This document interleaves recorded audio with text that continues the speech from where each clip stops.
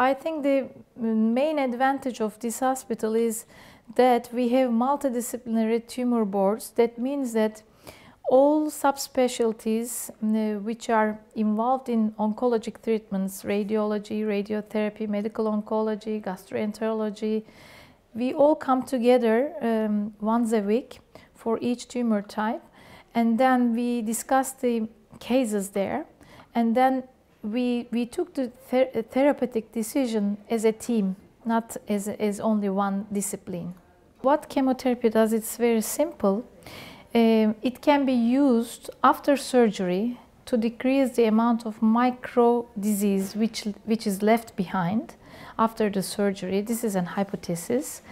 And if the patient has a mass due to cancer, which cannot be removed by surgery, then we can give chemotherapy to decrease the size of the mass lesion so that it can be operated, or sometimes even if it's not operated, even diminishing the size of the tumor may relieve all signs of cancer.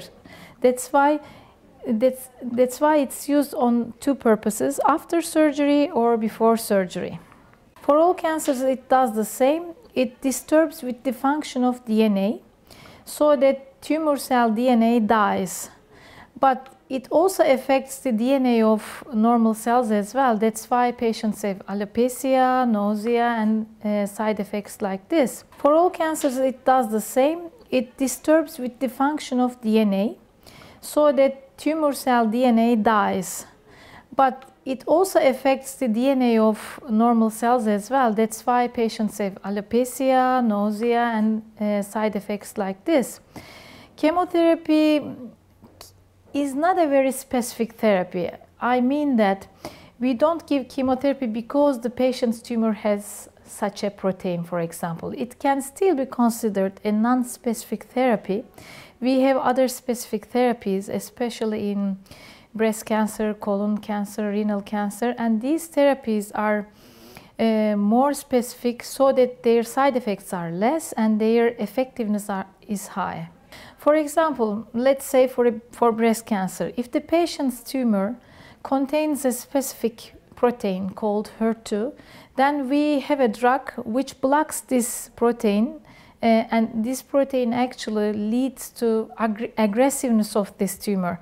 So that with this drug, we target only that protein, not all cells of the patient. That's why we don't have side effects like alopecia or nausea or other side effects of chemotherapy. There are a lot of them now in the oncology field, but they are expensive because they are highly specific. But they represent the future vision of oncology, I guess. We are using them in breast cancer, colon cancer, sometimes in lung cancer, gastrointestinal stromal tumors, renal cancer. In these cancers, we really have very nice results with these new type of biologic therapies. We have now very potent antiemetic medication because nausea and vomiting is one of the undesirable effects of chemotherapy. But we have new antiemetic medications. Even with the highly emetogenic chemotherapeutic agents, the patients have less nausea now.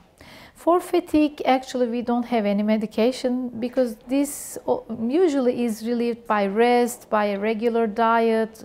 I mean, people with cancer should decrease their daily activities, but that doesn't mean that they should sit or they should lie. They can take a walk for 15 minutes, 20 minutes, but they shouldn't do more activities as usual before cancer. Chemotherapies, they are usually administered every 3 weeks, but there are some chemotherapeutic agents that we are giving weekly. Sometimes we give chemotherapy every 14 days. It depends on the agent because these agents decrease your the potency of your immune system. When they are white blood cells are normal, we can administer them again. So we have to wait for this cycle, and it depends on the agent how potent in myelosuppression.